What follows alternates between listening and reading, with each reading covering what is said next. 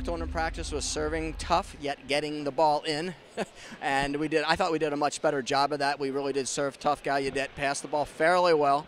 There was a couple key players we wanted to stop as far as their team goes, and I thought we did a good job with that tonight and preparing for our big match against Eastern on Saturday.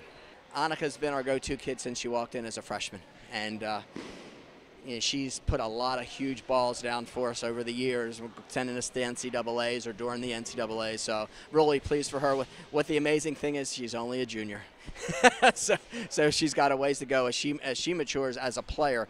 Tonight she hit 481, so she only had 2 errors, and that's one of the things she's trying to limit the amount of errors and be able to put the ball down, and she was able to do that tonight.